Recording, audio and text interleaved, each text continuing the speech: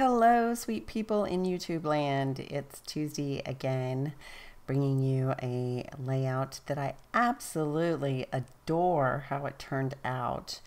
I thought I was going to go with this background paper, but I end up switching and not using the Bohemian Dream by Coco Vanilla.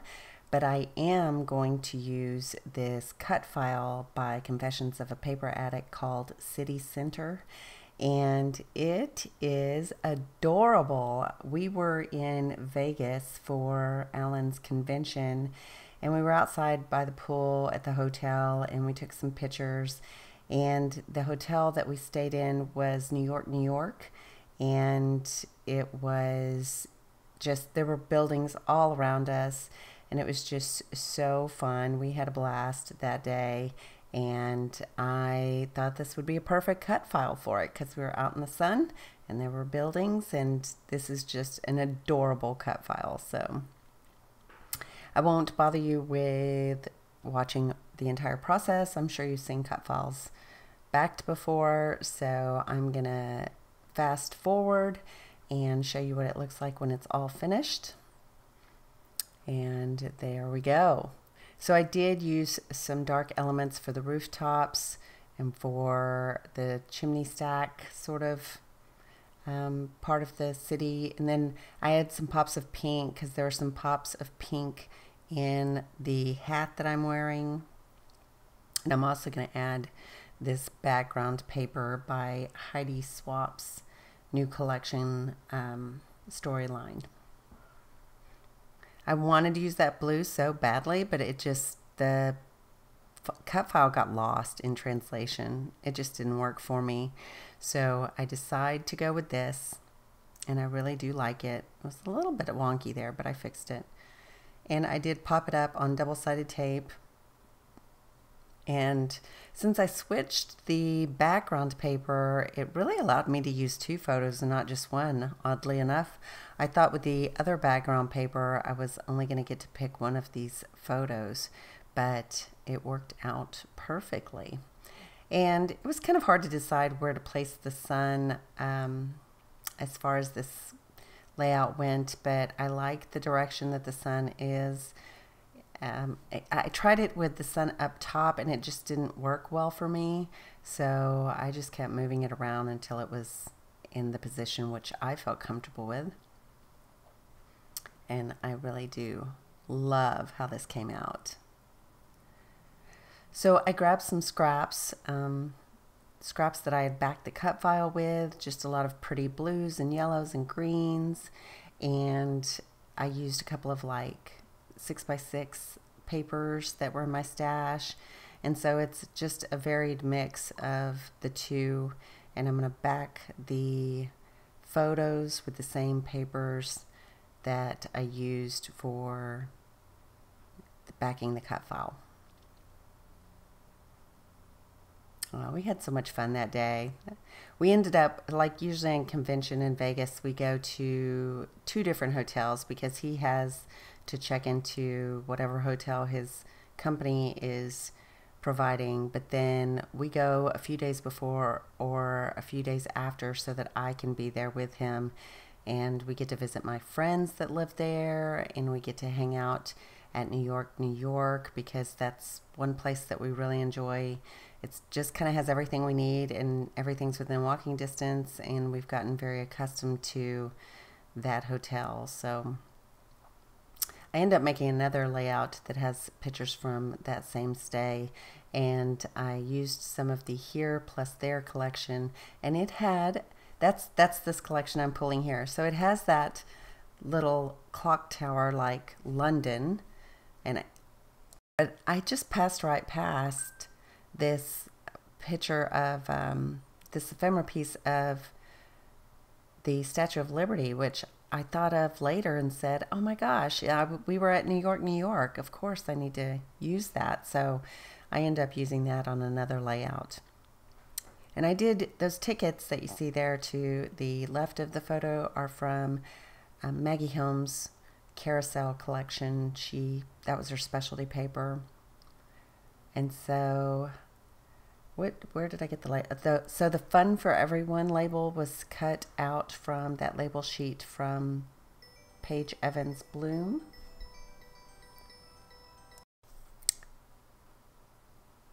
So, oh, sorry, I was interrupted by my pseudo son-in-law.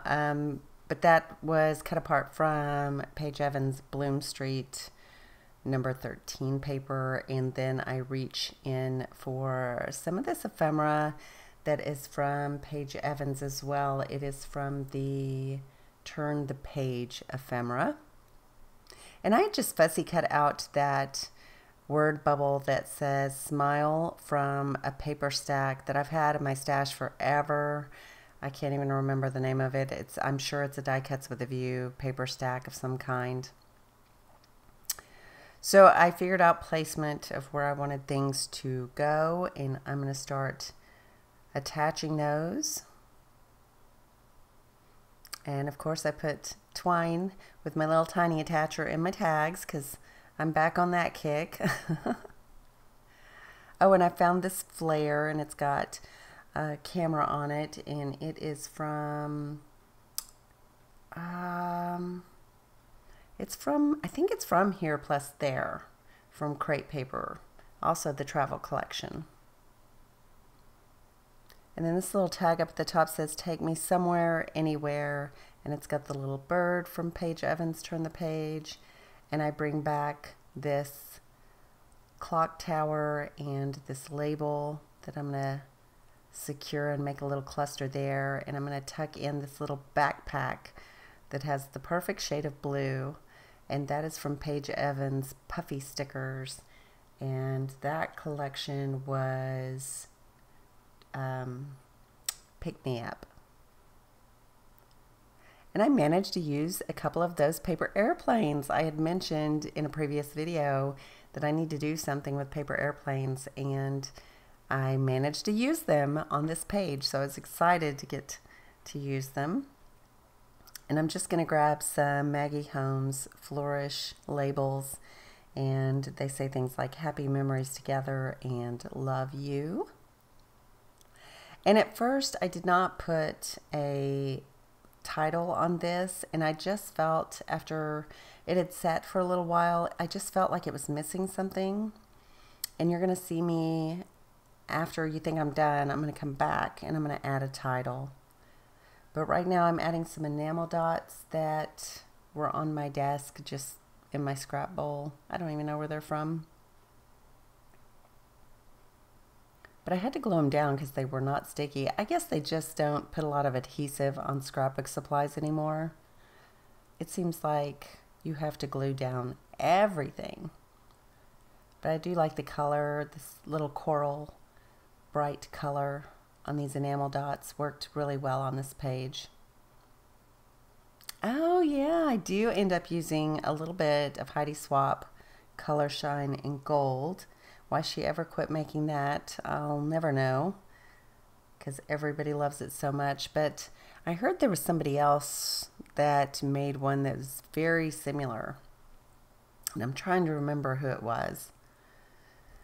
Here we go. So this is where I went ahead. I dug into my stash of alphas, and I found these pink paisley color wash chipboard alphas, and I'm going to glue them down and make them a little bit fun and wonky.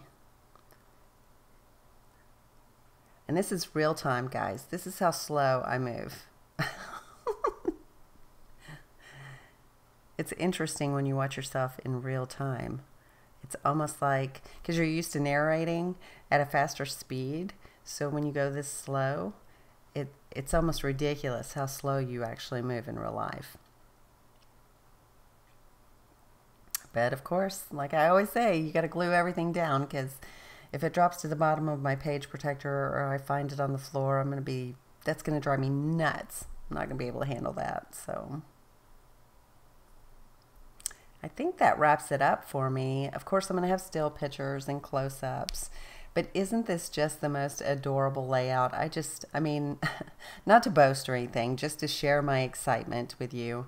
I think it turned out so fun, and yeah, it worked perfectly with these photos, and I love it. I love it. If you haven't checked out Confessions of a Paper Addict's cut files, or Cut to You, or Paige Evans cut files, they're so much fun. I really enjoy them, especially Confessions of a Paper Addict and Cut to You.